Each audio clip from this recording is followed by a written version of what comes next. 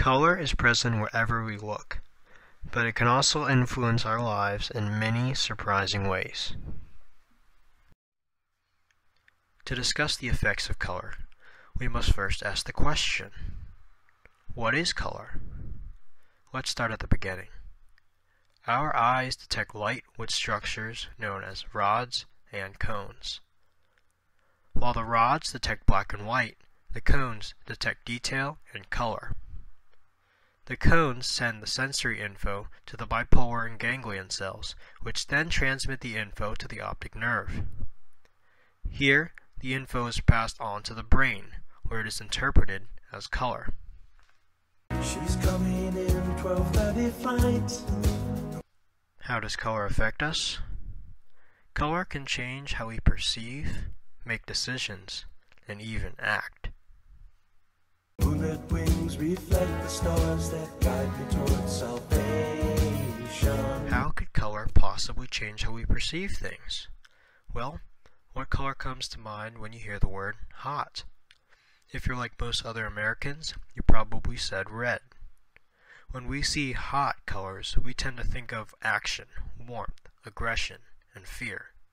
It is for this reason that important road signs, such as stop signs, are red. The red causes a sense of urgency and alertness, so you are more likely to see the sign.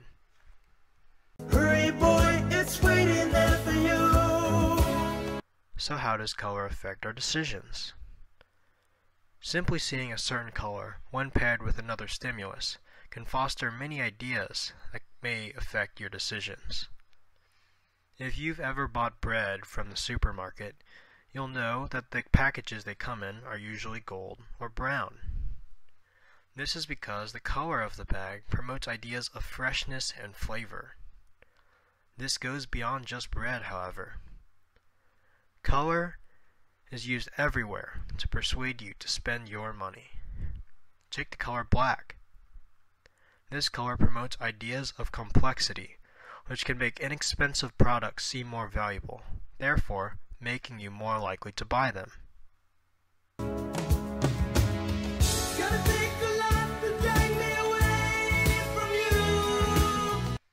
So how does color affect our actions? In 2000, the city of Glasgow, in Scotland, installed blue streetlights in certain neighborhoods. The results? There were less reports of violence and crime in those specific neighborhoods. The color blue has been known to be soothing, stimulate clear thought, and aid concentration. Blue light on the streets most likely caused those wanting to commit crimes to act less aggressively and think more about the consequences of what they were doing. There's nothing that 100 men or more could ever do. So does this mean we should go around changing all of our lights to blue?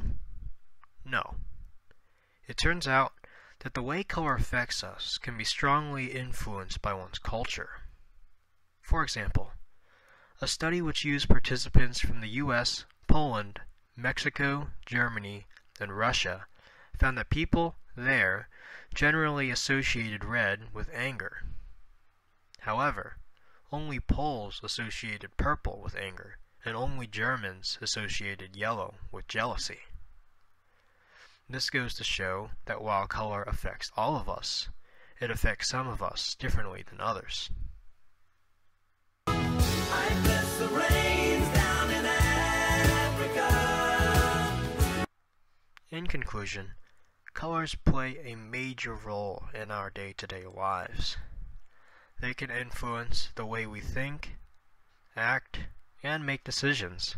However, their effects can be somewhat limited by culture. Gonna take some time